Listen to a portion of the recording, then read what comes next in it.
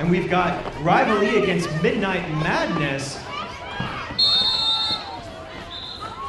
for the Sugar Plums and the Candy Canes respectively. That is Rival E is going to head to the box.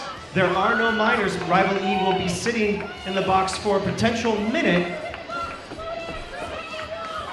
That is Midnight Madness breaking on through. She did not pick up the lead jammer position, and Rival E, having gone to the box, forfeits the ability to have a lead jammer position. That means this jam will go for 2 minutes. Oh no, looks like there was a lead jammer called on Midnight Madness. She does have the ability. I didn't see it to begin with, so she does have the ability to call off the jam. She picks up 5 points, the most points you can pick up on a jam. She picks up a point for Rival E, who is sitting in the box. For the jammer, they pick up an additional point for each opposing skater that sits in the box after they pass the first opposing skater's hips. That is Midnight Madness picking up, yes, another 5 points for the Candy Canes. Midnight Madness, the lead jammer.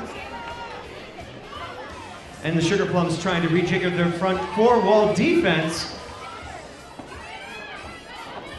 Rival E back in, looking to make it past her first pass, I believe. Rival E makes it look easy, right up through the middle. That is her initial pass. She's not on a scoring pass yet. Midnight Madness looking to pick up some more points. Midnight Madness looking to get around rose-tinted smashes.